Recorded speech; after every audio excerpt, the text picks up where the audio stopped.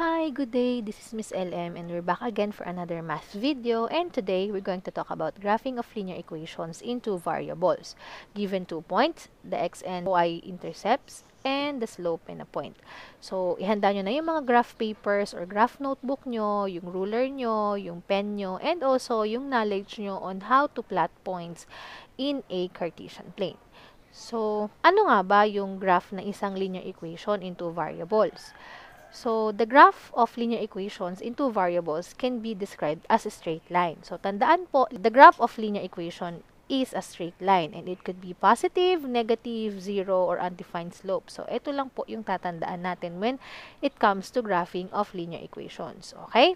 So, natatandaan pa po ba to sa slope of a line? Kapag upward from left to right, positive slope. Kapag downward from left to right, negative slope. Kapag horizontal line, zero. And kapag vertical line is undefined slope. Now, let's start our lesson about graphing linear equations in two variables using 2 points. So, dito muna tayo sa graphing linear equations using 2 points. So, graph the linear equation 3x plus 2y equals 6 using 2 points. So, we're going to graph the given linear equation using 2 points. But, what if we have this table and wala pa tayong value ng ating y sub 1 at wala tayong value ng ating x sub 2? Paano tayo magkakaroon ngayon ng dalawang point na ipa-plot sa ating Cartesian plane? Dito papasok yung ating algebraic knowledge on how to evaluate our equation. Ano po? So, tandaan, we have here point A, wherein yung 4 pa lang yung given at nawawala pa yung ating y sub 1. And then for point B, nawawala naman yung x sub 2 and given naman si y sub 2. So, hindi natin siya pwedeng pagsabayin na i-evaluate dito sa ating linear equation. We're going to substitute the values of x sub 1 and then after that, substitute the value of y sub 2. Okay? So, let's start by substitution. So, solve by substituting the given value of x or y. So, yung naunang binigay ay value of x. So, from the equation 3x plus 2y is equals to 6, let us substitute the value of x as 4. Let x equals to 4.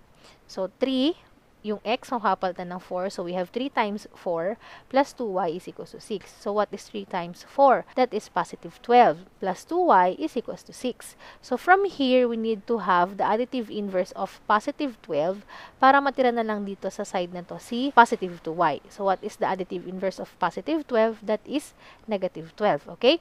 So, we have 2y is equals to 6 minus 12. From here, we have to subtract 6 minus 12 and that is negative 6.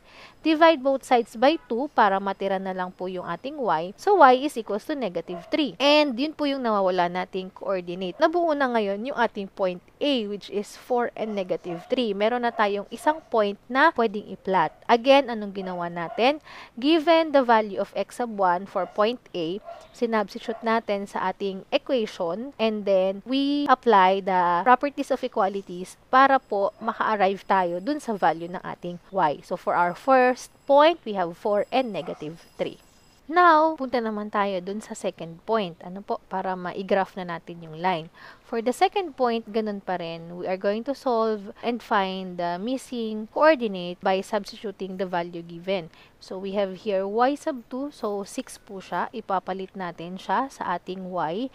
3x plus 2 times 6 na siya instead na 2y. So, 2 times 6 is equals to 6. Then, what is 2 times 6? That is 12. Now, kailangan ma-retain itong ating 3x dito sa ating left side ng equation. So, additive inverse ulit tayo ni positive 12. And that is negative 12. So, from here, subtract na natin. 6 minus 12 is negative 6. And then, divide both sides by positive 3 para matira na lang po ang ating x dito sa ating left side na equation. So, x is equals to negative 2. And yun po yung hinahanap natin na x-coordinate ng ating second point. Ngayon, nabuo na natin yung ating dalawang point. The first point is 4 and negative 3. The second point is negative 2 and positive 6. We are now going to plot these points. So, we need the Cartesian plane. Again, dun sa graph paper nyo na meron na kayong Cartesian plane, meron kayong x-axis, y-axis, and then may number na yung inyong mga number line. Plot na natin. Itong 4 and negative 3, hanapin natin sa x-axis si 4. Nasaan si 4?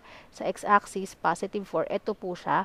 And then, negative 3 ng y-axis. So, ito yung negative 3 ng y-axis.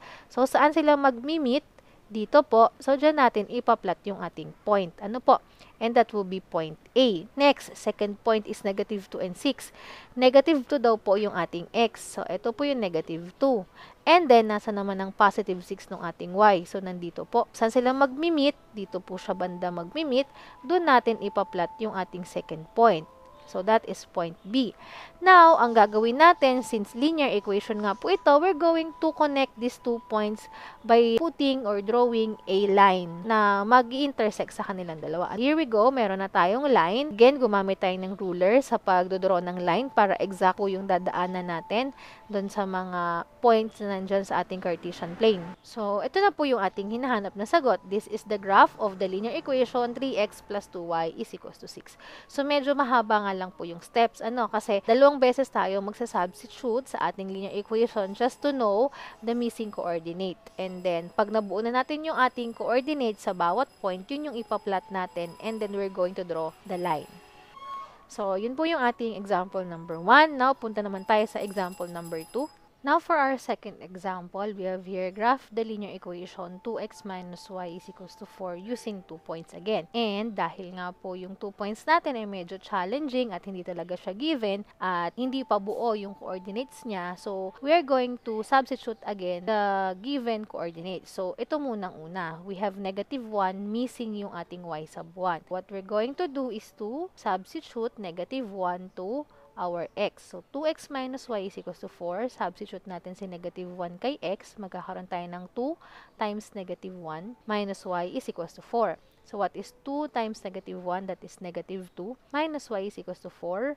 And then, let's have the additive inverse of negative 2 and that is positive 2. And then, 4 plus 2 is 6. But, as you can see, yung ating y ay negative pa. So, we have to divide both sides by negative 1 para maalis natin yung pagka-negative ng ating y. So, ang result po natin is y equals to negative 6. So, the first point is negative 1 and negative 6. So, negative, malamang po siya ay nasa quadrant 3. Ano po? Next natin is yung ating given na y sub 2 which is 2. Yan naman po yung ating isa-substitute sa ating y na magiging 2. So, we have 2x minus 2 is equals to 4. Then, additive inverse again of negative 2. That will be positive 2. So, 4 plus 2 is 6.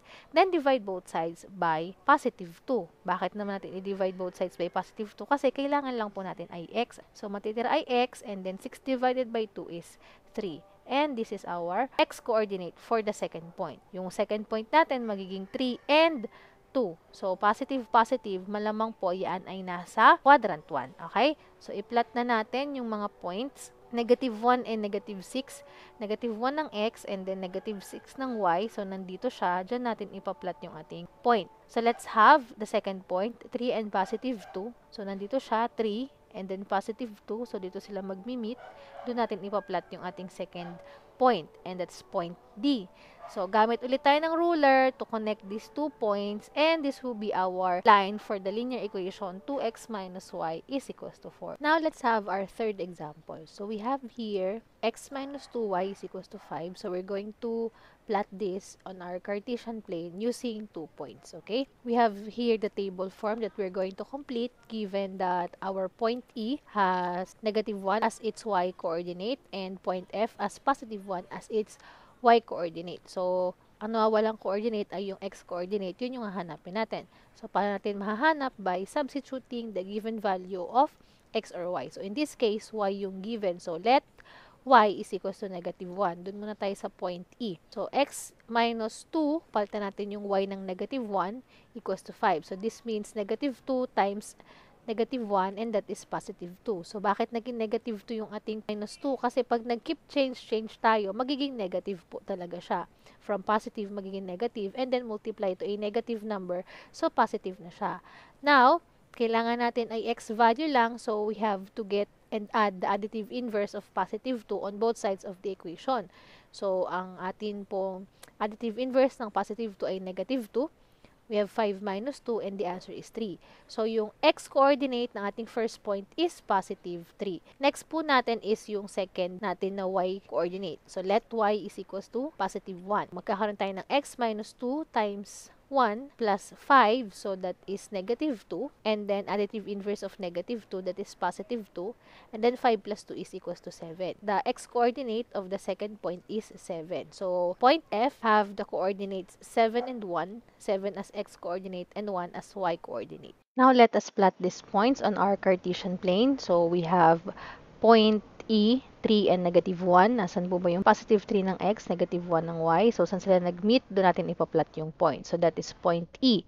Then, for point F, we have 7 and 1. So, 7 ng x and 1 ng y. So, there you go. We have 7 and y, point F. Then, draw a line using a ruler para po straight line yung madraw natin. So, now, this will be our linear equation for x minus 2y is equals to 5. Now, let's have our fourth example. So, we have here y is equals to x minus 4. So, this is written in slope-intercept form and we don't have to worry kasi same steps lang po yung gagawin natin. Substitute the given value para mahanap yung missing coordinate. So, for the first point, ang given po ay ang ating y-coordinate and then for the second point, ang given po ay ang ating x-coordinate. So, yung unahin natin is yung first point. Since given yung y-coordinate, yun po yung isa-substitute natin dito sa ating equation. Magkakaroon tayo ng negative 2 is equals to x minus 4. And since x yung hinahanap natin, kailangan po nating ma-eliminate itong negative 4 on the right side of the equation. We're going to add the additive inverse. The additive inverse is positive 4, right? So, dito, matatanggal na siya, magiging 0 na siya. And then, on the left side, magiging positive 4 siya. Ayan, plus 4 tayo dyan. Then, add na natin, negative 2 and 4, the answer is positive 2, and x is equals to positive 2. So, yun po yung hinahanap nating partner ni negative 2. So, for the first point, we have 2 and negative 2. And expect natin na ipa-plot natin to sa fourth quadrant kasi positive, negative siya. Next, for the second point, we have negative 2. And that will be substituted on our x value. So, we have y is equals to negative 2 minus 4. Pwede tayong mag-KCC dito since subtraction yan at may negative para hindi tayo malito sa sign. Meron tayong negative 2 plus negative 4, keep, change, and then change. So, from positive 4, naging negative 4, and then we're going to add. Since pareho na sila ng sign, combine po natin yung absolute values and then copy natin yung sign. So, 2 plus 4 is 6 and then sign nila is negative. The answer is y is equals to negative 6. So, yun yung hinahanap natin na partner ni negative 2 sa ating second point. We have h is negative 2 and negative 6. So, since negative ito, expect natin na siya ay nasa quadrant 3. Okay? I-plot na natin sila. Here is the Cartesian plane. Hanapin natin kung saan natin ilalagay si point G. 2 and negative 2. Positive 2 yung x, negative 2 yung y. So, plot natin siya dun sa intersection nila. So, here is point G.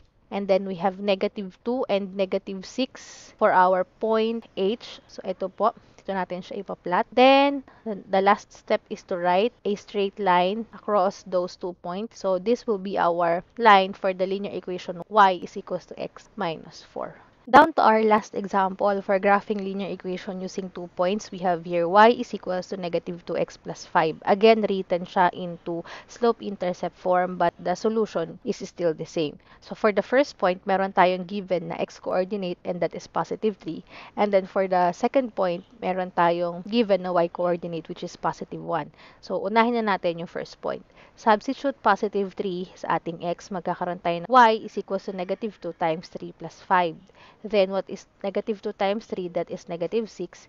Then, combine natin yung dalawang constant, isang negative, isang positive. So, subtract the absolute values, magkakaroon tayo ng 1, and sign of the greater value is negative.